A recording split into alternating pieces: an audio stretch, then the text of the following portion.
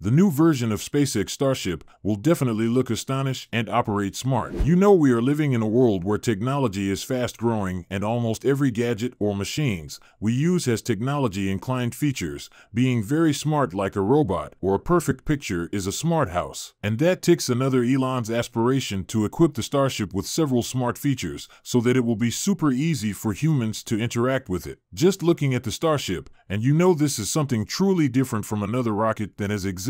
And now that it will be built with smart systems, the Starship will definitely look like a sci-fi space rocket we see in movies, and it becomes so real with its fish-like fins that works for soft landing. The component pack multiple packed smart features in the rockets reminds one of the high intelligence of Tesla vehicles, with its wide control touchscreen mounted at the dash. No doubt the Starship will operate on another level of higher taste of flexible technology in our digital age. It would be more than interesting to see SpaceX beat the NASA Boeing rocket to the moon and back with a self-driving Starship. Stick around as we discuss more about SpaceX's recent smart upgrades that changes a whole lot about the functionality of the Starship. Have you thought that one day the Starship will operate pretty smart? And at a point, it will start using remote controls like a smart house. Everything may be converted into electronics except for the Raptor engines. Let's first look through the previous main features of the Starship before the upgrades. As known, the Starship is a gigantic stainless steel rocket of 400 foot tall, taller than NASA's SLS rocket. Elon Musk by the idea of using stainless for the production of the Starship due to its relatively low cost. Unlike NASA's Mega Moon rocket that flies on superchilled liquid hydrogen and oxygen, this beast Starship is fueled with 10 million pounds of liquid methane and oxygen. The fuel can be stored at more manageable temperatures than liquid hydrogen, meaning it doesn't need as much insulation and it's less prone to leaks, a problem that is imminent in almost all NASA's launches. NASA intends to change the scope of space research, and that's the origin of the agency's plan to use Starships to land astronauts on the moon during Artemis 3 and 4, two upcoming missions which could come as early as 2025 and 2027, respectively. Starship will transport astronauts from NASA's Orion spacecraft to the lunar South Pole and back during Artemis 3. But in the fourth mission, Starship is planned to dock with the yet-to-be-built Gateway space station and shuttle astronauts back and forth to the moon. That's to show that the Starship has a whole lot of work to carry out up there in space. The Raptor engine of the Starship has been upgraded to the latest Raptor 2 version, and this is not a child's play because every latest engine or technology system has to consistently undergo upgrades,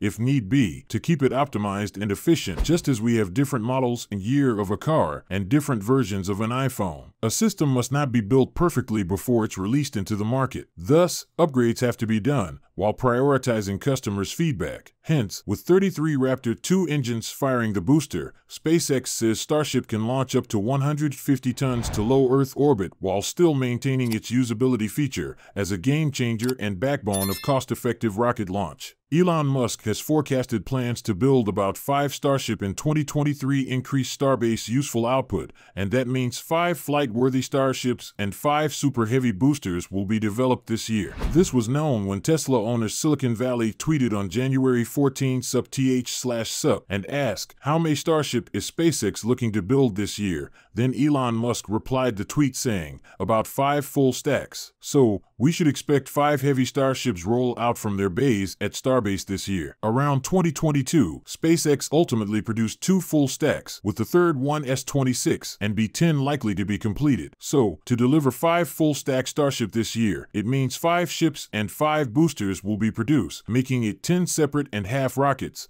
and should stand 400 foot tall when fully stacked on each other. Therefore, we will have 5 Starships ready for moon missions. But qualifying and testing all the 5 full-stacked Starships to be flight-worthy is what will eat up all the time. It might take long, from launch pad testing to static fire test down to the first test flight. All may happen in a couple of months. And it shouldn't drift off our mind that Starship production has many challenges of its own, and until each prototype is deemed okay after tests, there will always be room for maintenance. Any Starship that doesn't perform well during the testing phase will be moved from the launch pad to its bay where further system screening will be carried out. After a long and painful regulatory process, the FAA finally completed an environmental review of SpaceX's Starbase, Texas facilities, permitting only a maximum of 5 Starship orbital flight per year, and on no circumstances will SpaceX launch the Starship more than 5 times per year. Of course, that will be a hindrance for Elon Musk to transport humans in hundreds per Starship to Mars, but for the sake of carrying out the first orbital test of the Starship, that is a way to go. Considering the fact that no Super Heavy rocket in history has flown 5 times in its first year of launch activity, a record Starship is set to break. SpaceX could practically halt production entirely in 2023 and still have a full year of testing ahead of it, while only using ships 24 to 26 and boosters 7, 9, and 10. The Starship first stage, known as the Super Heavy, will be jam-packed with 33 Raptor engines,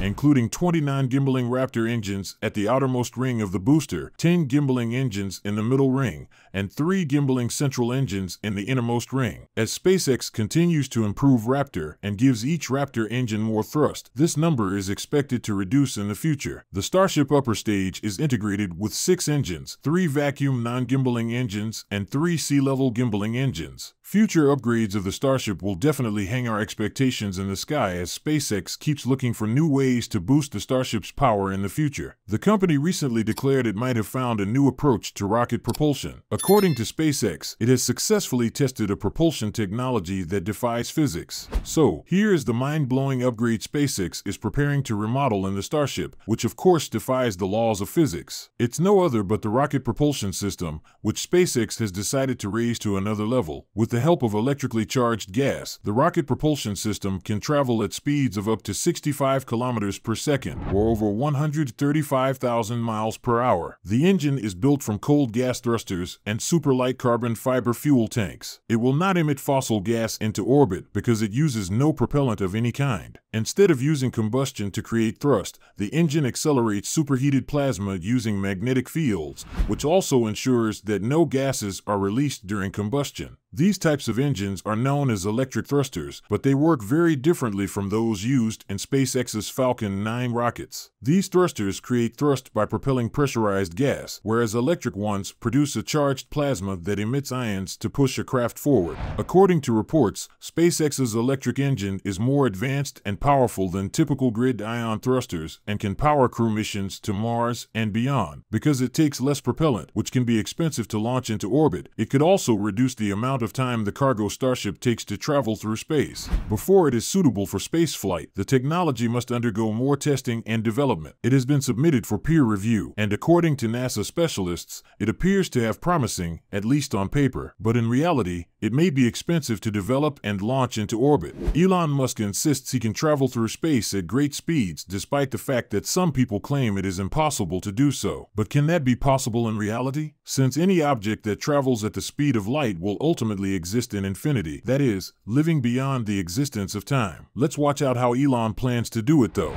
Elon's plan is to develop an engine that can travel at light speed and get us to Mars in about 70 days. Such an engine would allow for speeds more than 186,000 miles per second, breaking laws of displacement in physics. Do you think employing electric thrusters to accelerate the Starship will be a game changer to increase the Starship's speed? SpaceX has also announced Starship launch infrastructure final decision. Take a deeper look into this just clicking in the video.